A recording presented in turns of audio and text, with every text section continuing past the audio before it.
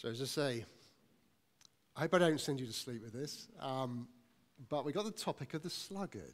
Now, I have to say, I have never, ever spoken on this subject before. I obviously looked at it, but never stood up on a platform and spoken about it. But I found it quite challenging as I have looked at these passages. And I hope it will be a benefit to you all. Just as it was a bit of a recap, no doubt you've been going through Proverbs, but just to remind ourselves really, of course, what we've read is spoken by the man Solomon. Most of the words in Proverbs are by him. And it's interesting, actually, the first 9 chapters, we did a while ago a young people's study in the first 9 chapters of Proverbs. And the first 9 chapters are the sort of more longer pieces. They're like lectures in a way, but the rest that follows are these little pithy statements, these little terse statements. But the first 9 chapters set the foundation for all the rest of the book. And, it uses a lot of imagery, a lot of pictures and ideas, and it conveys these ideas through these little statements. But it's wisdom literature.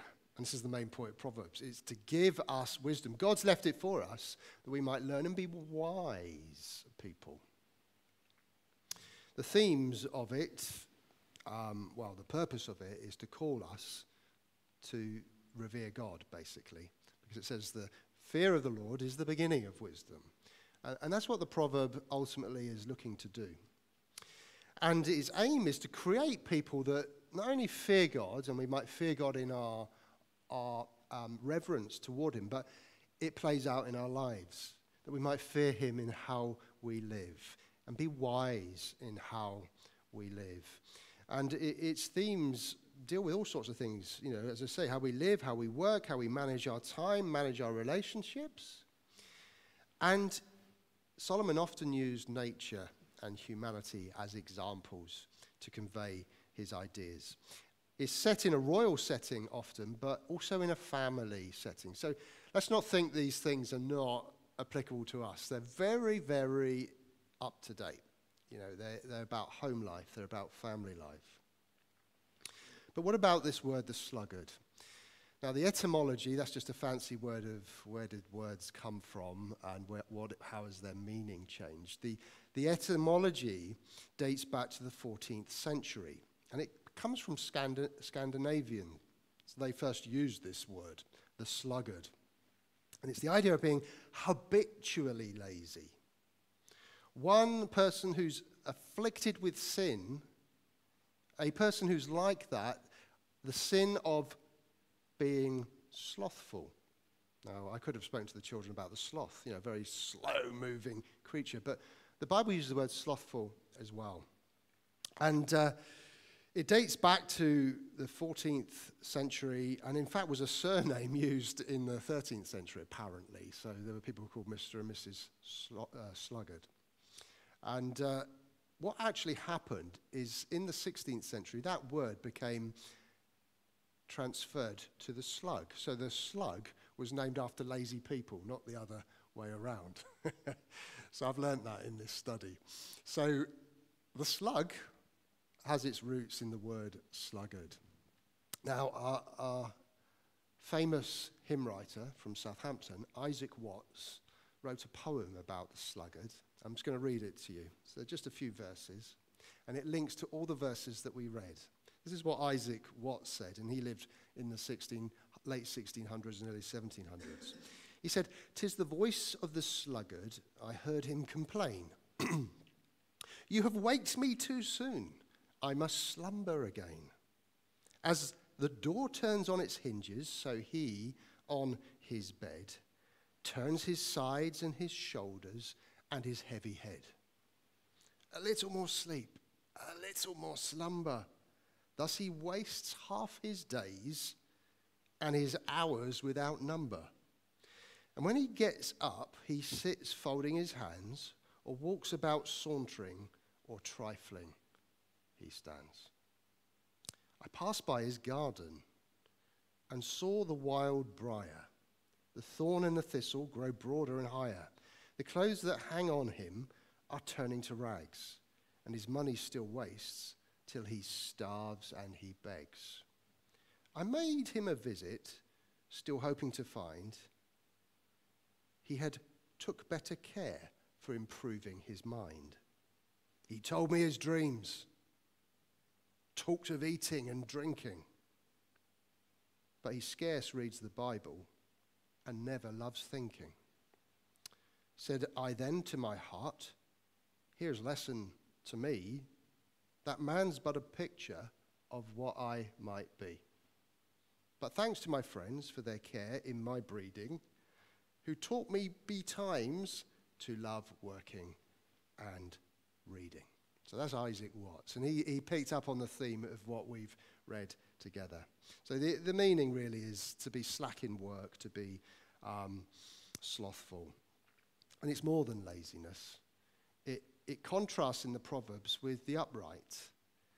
It's more than just a character flaw. It's a moral issue. And I think that's the lesson that we need to get from this. It's not about being circumstantially poor. There's many poor people in this world, but the poverty that the Proverbs speak about is self-inflicted. It's self-inflicted poverty. That's economic. It's about money, but we're going to think about it spiritually too. You know, work and, just to say, first of all, that the opposite to the sluggard is to be diligent.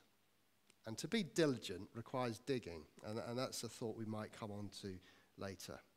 But I must say, because before you think I'm just talking about sleep being wrong, sleep, of course, is not wrong.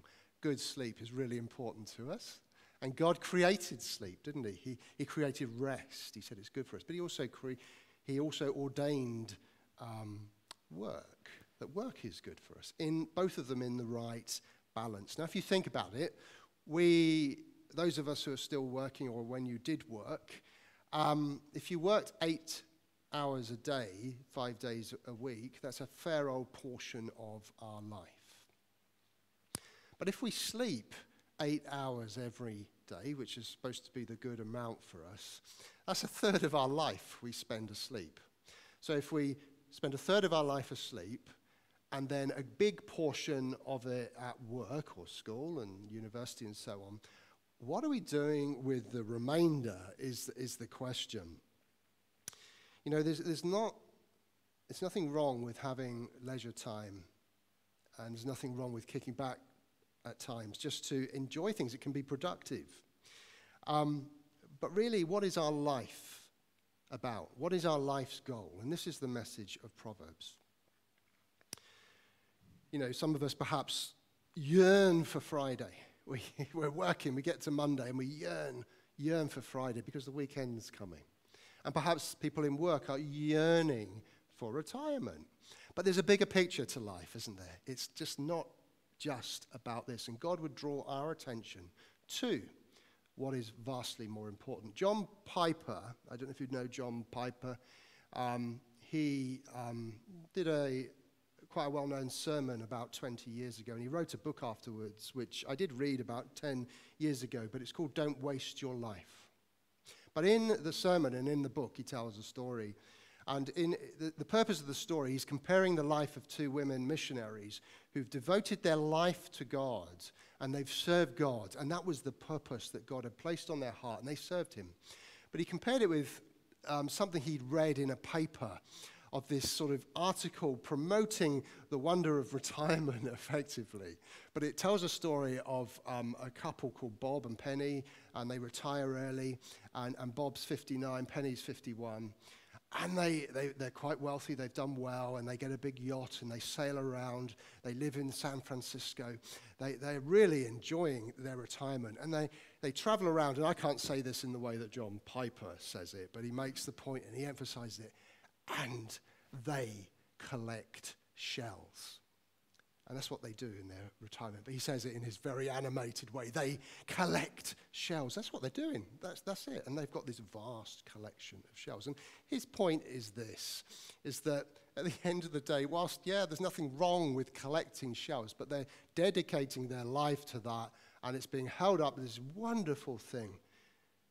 He said it's not wonderful. When you get before God in eternity, what is it you're going to say? And John Piper says, look at my shells, Lord. And he compares that with the missionaries who've devoted their time to him. So what we do is important. So I want to just briefly think about what we read together. If that's readable, hopefully it is. So I've just got a few short points to mention. And the first is this from chapter 6 of Proverbs. I want to emphasize the point of being wise and not being asleep.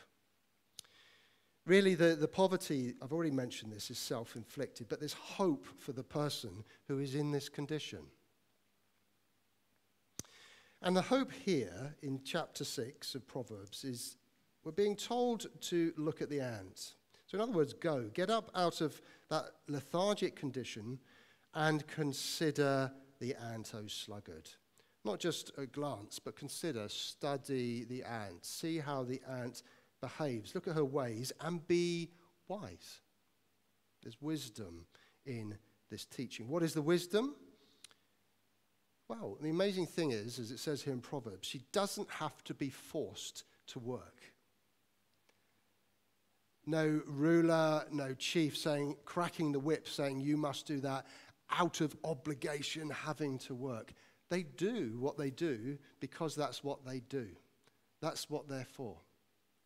And the teacher here, Solomon, is saying to his son, learn from the ant.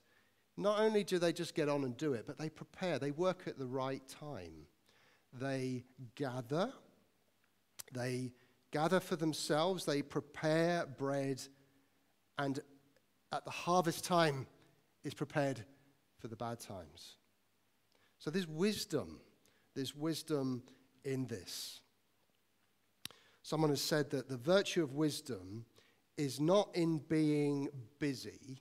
So it's not just about filling our time. We can be guilty of just being so busy all the time. It's not about that. The virtue of wisdom is not in being busy, but in having a proper view of forthcoming needs that motivates one to action. So that's like the ant gathers for forthcoming need. So there must be a lesson for us in this, that we have a forthcoming need.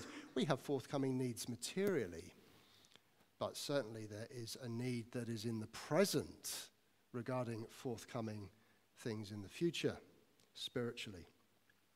So it then goes on to say, why in verse 9, now I added the part to this reading. It says, how long will you lie there, O sluggard? So in other words, the harvest is going, it's started, and they're not doing anything. When will you arise from your sleep? In other words, the sluggard is so addicted to sleepiness, laziness, that it's almost like narcotics are to a drug addict. They cannot stop being in this way. This is why it's more than laziness. In other words, they go to, while they're sleeping and resting, they don't have to worry about the cares and responsibilities in life. So the question is, how long will that person be in this way? And it goes on to say, a little slumber, a little folding of the hands, a little sleep, a little slumber, a little folding of the hands, a little. These things come in frequent surrenders, small but frequent surrenders. Have you got a snooze button on your alarm at home? I have. I do thank the Lord for the snooze button sometimes. But it is a bit of a temptation. Now, I've taken to, particularly on work days, leaving my phone, which is my alarm, in the kitchen. So I have to get out of bed and go and turn the alarm off. But, it's that attitude in life. Oh, just 5 more minutes. Just a bit more. Just a bit more. And the sluggard is like this. Just a little. And the disaster that falls upon that person is because of the little failures. They build up, and it says that poverty comes like a robber and want like an armed man. It's very serious. So this is more than just being lazy, having lazy moments. This is a way of life for this person. So we have one life. How will we sluggardliness leads to poverty. to a wasted life and ultimately death. But you know, as Christians, we can be spiritually sleepy, and being sleepy is an enemy of the soul. How do we spend our 24 hours a day? In the scriptures, we can find many examples. The Lord Jesus spoke of parables, didn't he, that taught his disciples of the importance of being awake. And he spoke of the importance of what we do and how we think. And for example, he spoke of the rich fool who had so many crops that he didn't know what to do with them. He was abundantly blessed he wasn't poor, but he said, this is what I will do. And he didn't bring God into his thinking. He said, this is what I will do. I'll build bigger barns, and I'll say to myself, soul, take it easy, put up your feet, eat, drink, and be merry. And the answer to him was, fool, this night your soul will be taken from you. In the Olivet Discourse, the Lord Jesus spoke parables there that spoke, and not just parables, but teaching, direct teaching that spoke of the importance of being awake and being ready. He spoke of the parable of the faithful and wise servant, and that's the one who's blessed when the master comes shall find doing. He spoke of the 10 virgins. All of them were drowsy and slept, but 5 of them had prepared. 5 had not prepared at the right time for when the bridegroom came. He spoke of the 10 talents. He spoke of the 3 servants who had 5 and 2, and they invested that money into good use. But the one who said, I feared you, Lord, I didn't know what to do, so I just buried it. And it had no effect, no benefits. And he said to him that he was a wicked and slothful servant.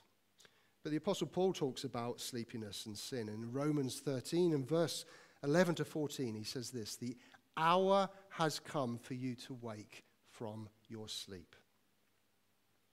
For salvation is nearer to us than when we first believed. The night is far gone and the day is at hand. So then let us cast off the works of darkness and put on the armor of light. He goes on to say, let us walk properly in the daytime. Put on the Lord Jesus Christ and make no provision for the flesh. And of course, Paul talks in a couple of places about the importance of actual physical work that we're to provide for our families, and not like the Thessalonians who were thinking about the return of the Lord and said, well, we don't need to work, but we need to be practical as well. So the summary of chapter 6 is this, the passage that we read. Be wise. Go, wake up from the lethargy, consider, gaze intently, learn, and be prepared. Work at the right time when we can work. Take the opportunity. The next text is, and I've given it the title, Be Satisfied. It was what we read together in Proverbs chapter 13. Be satisfied. Don't be like the sluggard who was craving and found themselves empty. We read that the soul of the sluggard craves and gets nothing, while the soul of the diligent is richly supplied. So there's a contrast in this verse, and it assumes that God richly provides for all people who are diligent toward him, but he denies resources to the sluggard. Psalm 128 verse 2 says this, you shall eat the fruit of the labor of your hands, you shall be blessed, and it shall be well with you. Now, the interesting thing someone has said is that the sluggard actually desires the gain, the profit that diligence brings. So diligence means working hard at something.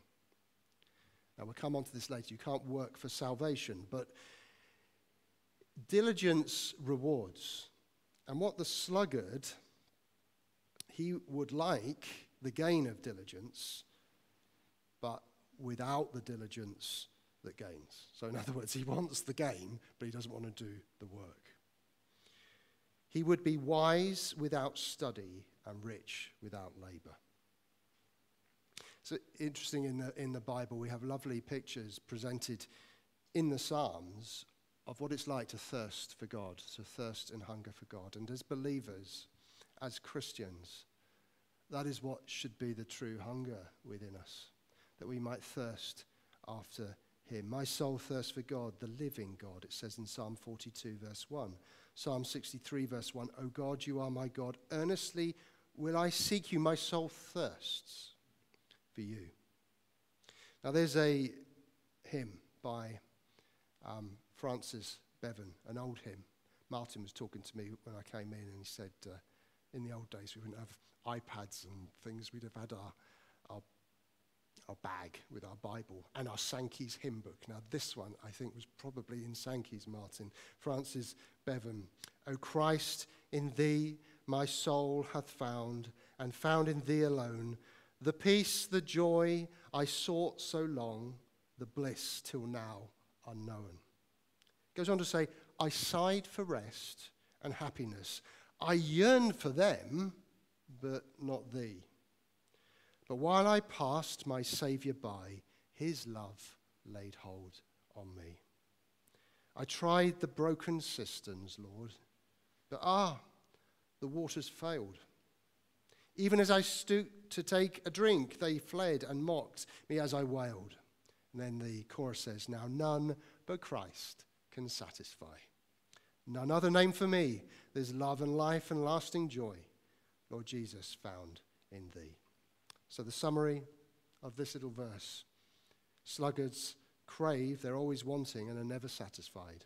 The diligent are richly provided for, and that satisfaction is only found in God. Third one, we read from Proverbs 15, and this is about being upright. I'm trying to present the positive, the opposite to the sluggard, that we might look at those things.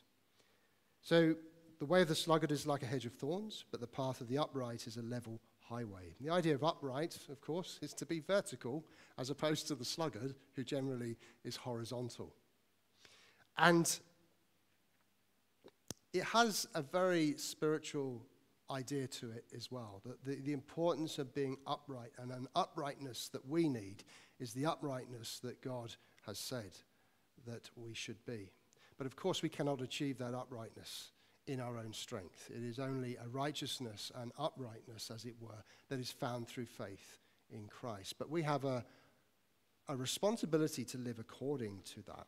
Now the verse speaks to us in this way. It says, the sluggard's way is obstructed. So it's got a hedge of thorns, so it's painful, and it's basically blocked. They can't get anywhere.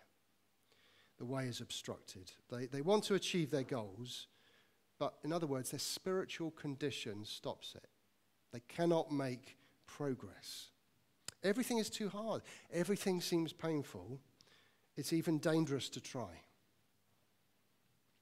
Now in Matthew 3, verse 3, which is quoting from Isaiah 40, verse 3, it's speaking of one John the Baptist who would come and make straight or clear the paths of the Lord. The path of the Lord. And this is the idea.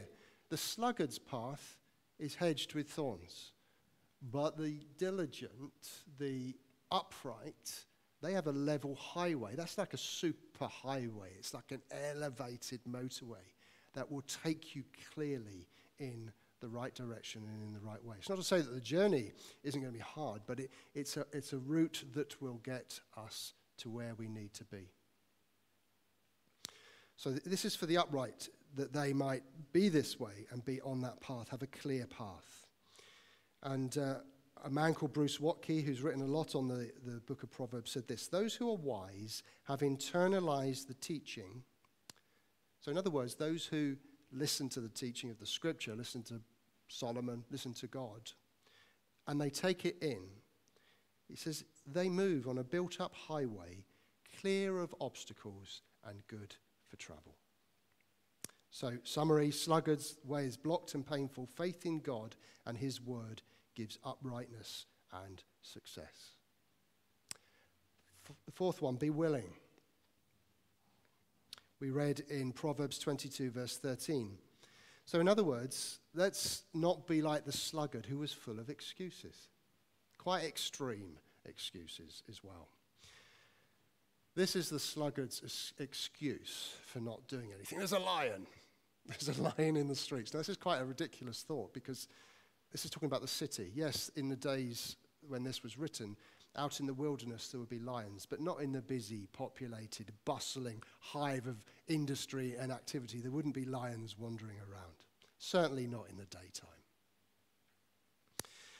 So he's worried that he's going to be killed. He says, I shall be killed. Now that's a word, if you look it up, that's referred often for murder. So not only is he saying I'll be killed, he's relating this example to the thought of being murdered. And he's almost saying that anybody who makes me go out to work is as good as committing murder.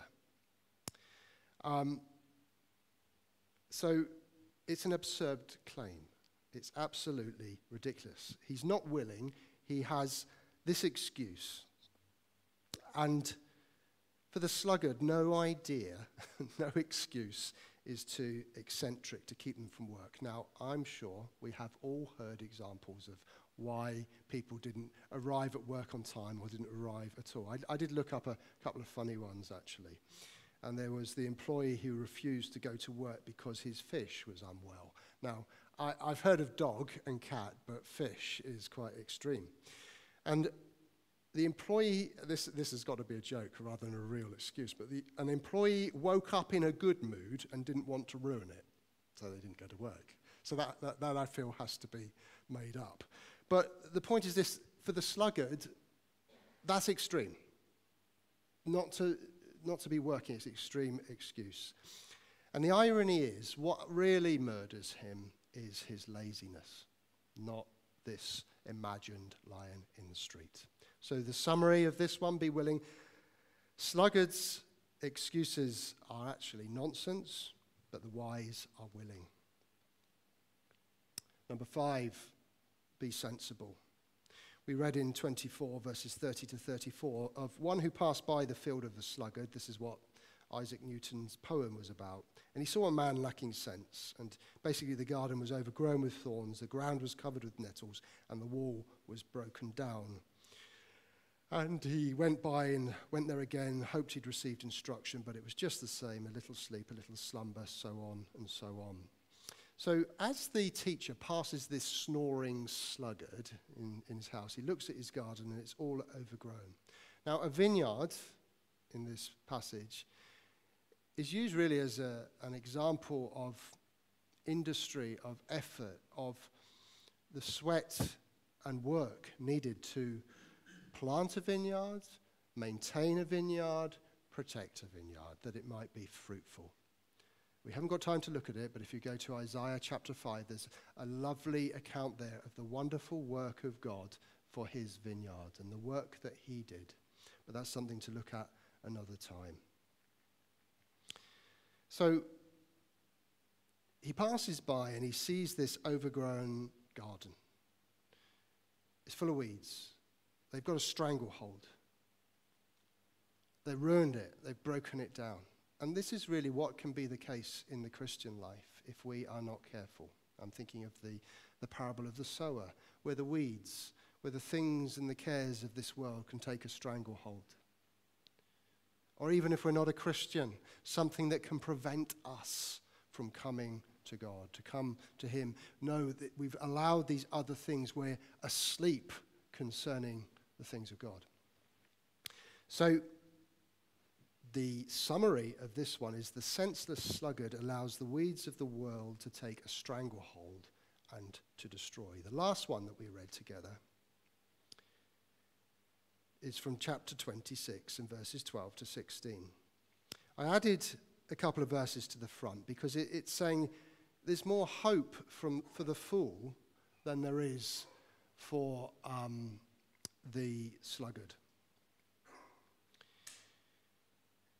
It repeats that expression about the lion, the excuse. So if you read in your passage, it repeats that. And really for the person, the sluggard in this proverb, there's a descent. So in other words, he doesn't want to go outside because there's a lion. He's not going to go to work. He's not going to do things because there's a lion in the street. He'll be killed. But not only that, he's actually unable to leave his bed.